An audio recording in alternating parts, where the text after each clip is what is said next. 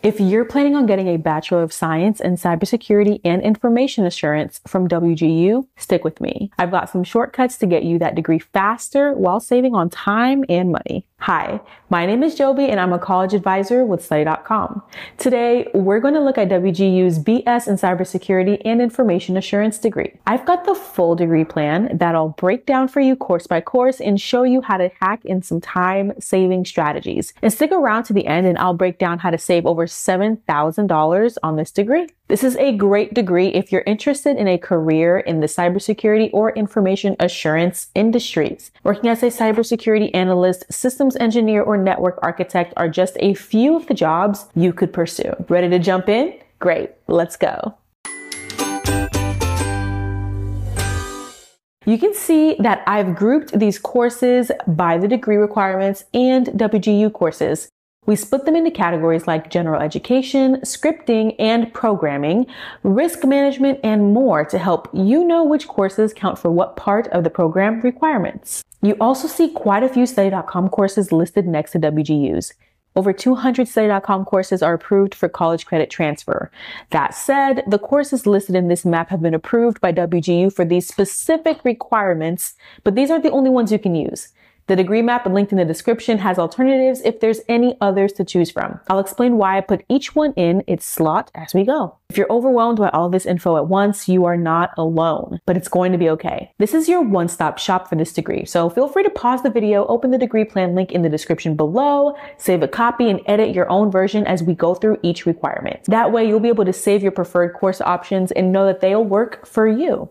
And if you're not able to now, make sure you make a note for later. Your future self will thank you. Less stress, more organization. Now, let's dive in. We'll start with your Gen Ed courses. Let's check out the first line. This is for the composition requirement, and you have a few Study.com course options. You can take English 104, 204, 105, 205, or 305, whichever course you prefer. I suggest English 104 for this degree because most students I've spoken with prefer it as a slightly easier version. That said, I'd encourage you to check out all the courses and their written assignments out for yourself to see if you have a preference. Health, fitness, and wellness is next.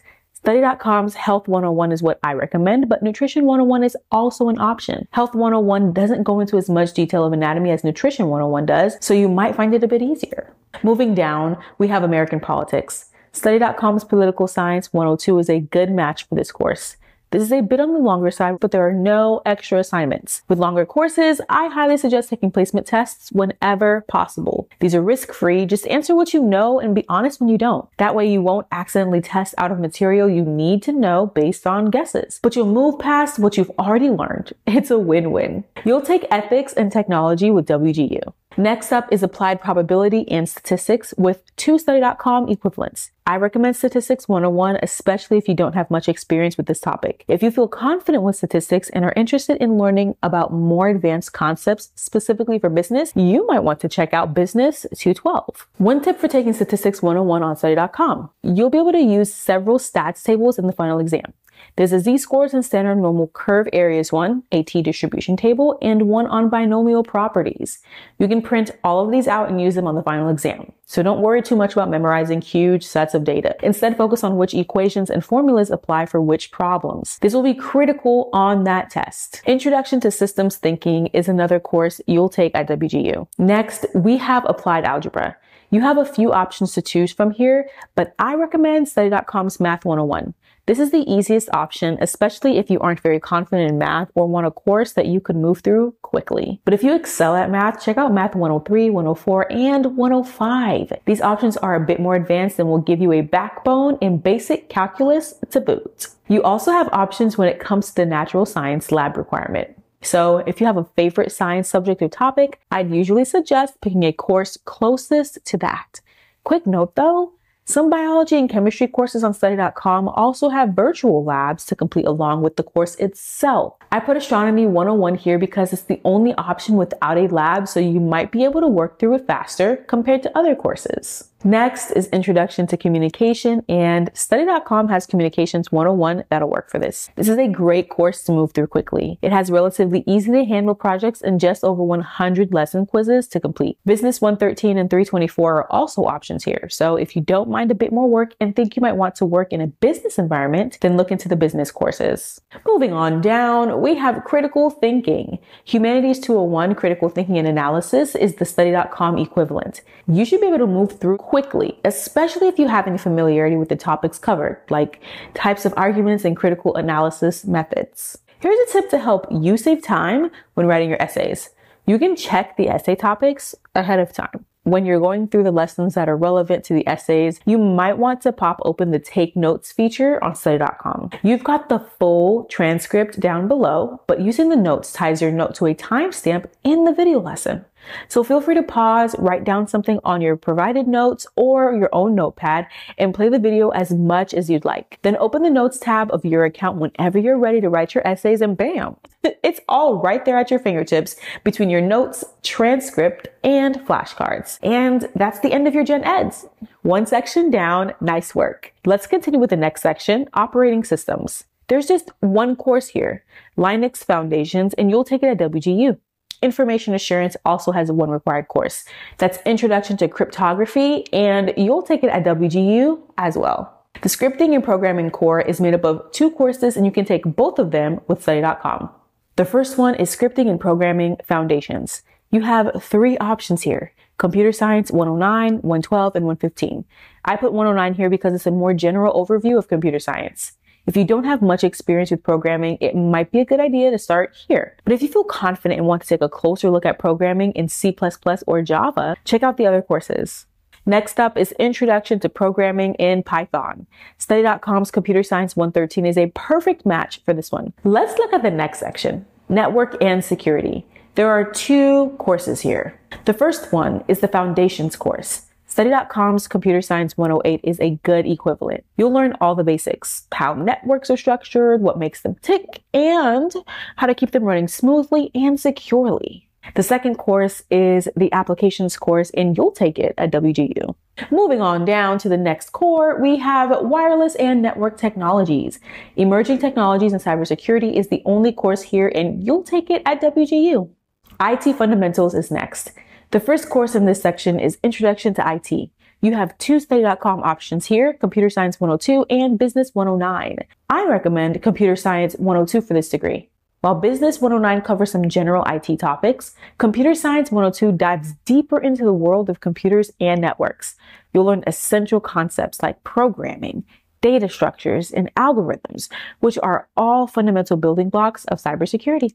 You'll take the other 2 courses in this section with WGU.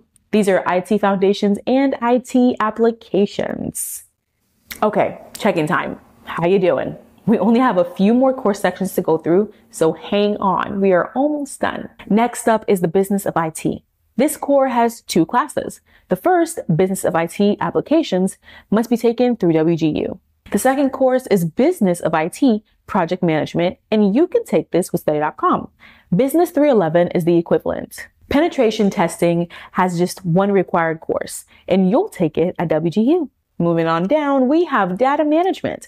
This section has 2 courses, and both of them can be taken through Study.com. For Data Management Foundations, you can choose between Computer Science 107 or Analytics 103. While both courses are valuable, Computer Science 107 provides a more solid foundation for cybersecurity by focusing on the core database concepts and their security implications. The second course is Data Management Applications, and Study.com's Computer Science 204 is a great fit. The next section is Hacking Countermeasures and Techniques. You'll see just 1 course here, Cyber Defense and Countermeasures. You can take Study.com's Computer Science 331 to fulfill this requirement. You'll learn how to identify security threats, analyze risks, and build defenses to keep hackers at bay. Next up is Risk Management. You'll take this course with WGU. For Security Systems Analysis and Design, you have 2 required courses. The first one is Fundamentals of Information Security, and you can take Study.com's Computer Science 110 or Computer Science 202. The second course is Information Systems Security, and you'll take it at WGU. You'll see just 1 course in the Web and Cloud Security section, and you'll take it at WGU. Next up is ethics and cyber law. This section has one course and you'll also take it through WGU. Moving down, we have digital forensics and incident response. Study.com's Computer Science 336 is a great equivalent for the required digital forensics and cybersecurity course. You'll learn how to investigate cybercrimes and threats by analyzing digital evidence left behind on networks. Think CSI Cyber. The network section has just one required course by the same name. You'll take this one through WGU. The IT Capstone written project is the final requirement. You'll take it at WGU. It's a hands-on opportunity to showcase your skills and apply what you've learned throughout your program. There you go. I know that was a lot to go through, but now you know how to earn a bachelor's degree in cybersecurity and information assurance from Western Governors University with Study.com. You can earn a total of 59 credits on Study.com for this degree. That's across 18 classes. Remember to budget your time and use the tips I described for each course. On Study.com, you can do 2 courses each month for $235. For a little more, you can do more courses. So if you really want to speed through, it's worth it to pay more. But if you just do 2 a month, these 18 classes will take just 9 months. That's $2,115 you'd pay to Study.com. At WGU, at the same pace, you'd have to pay for 2 semesters. You can't go month to month, so that costs $9,130. So even if you don't go faster than 2 courses per month, you're saving $7,015. That's a significant savings when you're trying to avoid getting buried under a mountain of student debt. Remember, you can go faster. It's $70 on Study.com to take an additional exam each month. If you can do 3 or even 4 courses each month, you'll end up saving another $500 or $600. If you can do that, great. But I think 2 courses per month is a more manageable pace for most students that I work with. If you're considering cybersecurity and information assurance as a career field, this degree is a fantastic pathway towards your goals and your dreams. With WGU and Study.com's affordable pricing and flexible course schedules, this is by far one of the fastest and least expensive ways to earn a bachelor's degree in cybersecurity and information assurance from a reputable university. Just remember to grab any transcripts of prior college experience and fill in the rest with Study.com and WGU courses. WGU advisors are happy to help plot your degree map, and there's also Study.com advisors standing by to help you pick out courses specific to your interests and your career goals. So reach out whenever you need help and make a plan to get started as soon as you can, because that's one day closer to your goals and where you want to be. Thanks for watching. And if you're not 100% sure about cybersecurity and information assurance or WGU, check out the other videos on this channel for other ideas. Like this video and subscribe to this channel for more great degree hacking tips and tricks. We've got you covered. Good luck.